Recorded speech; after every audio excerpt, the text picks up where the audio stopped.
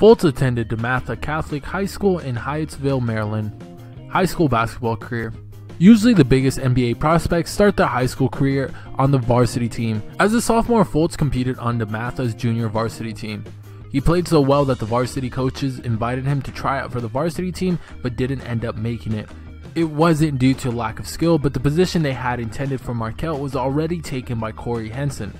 In order to not let his talent go to waste on the bench, they decided to start him in JV. In his junior year in 2014-2015, Fultz averaged 16.5 points per game, 7.9 rebounds per game, and 4.3 assists per game.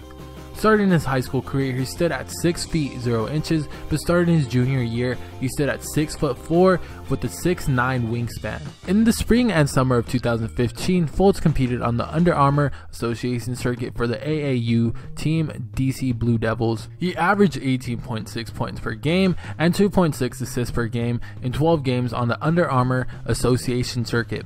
He also played in the 2015 Under Armour Elite 24 Invitational. He was later invited to the NBPA Top 100 Camp and the Adidas Nations Camp. As a senior, Fultz averaged 19.1 points per game and 8.8 rebounds per game while leading DeMatha to the WCAC Championship game. Fultz was a member of the 2016 U18 FIBA's American Gold winning championship team.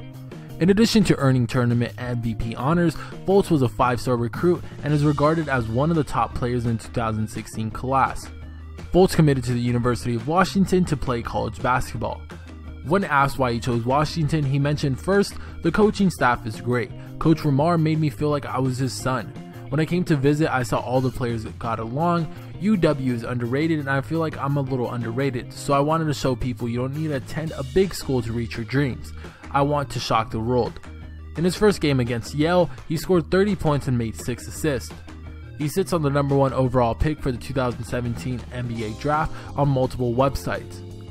That may mean Markelle Fultz might be a future member of the Boston Celtics roster. I actually want to be the best to ever play this game, and I think I have a pretty good